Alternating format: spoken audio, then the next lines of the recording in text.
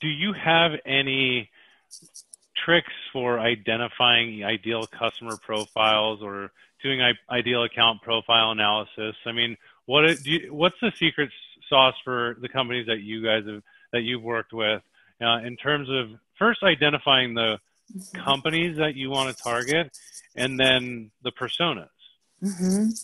Yes, both are very important, company information and personas, because, the influencer and decision makers, the messaging you're sending to both of them would be different. So it's good to know, the job title, the persona of the person you're targeting. And then I think you need to know the data has to be current. And then that person is engaging. They have opened up an email recently. They've filled out the form recently. They've been visiting your website. They're totally engaging.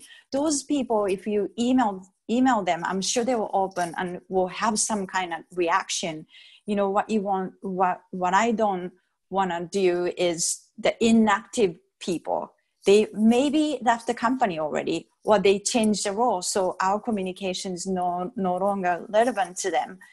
We can send 100 emails to those people, but they're never going to open. So, keep current with their, the change is important, I think.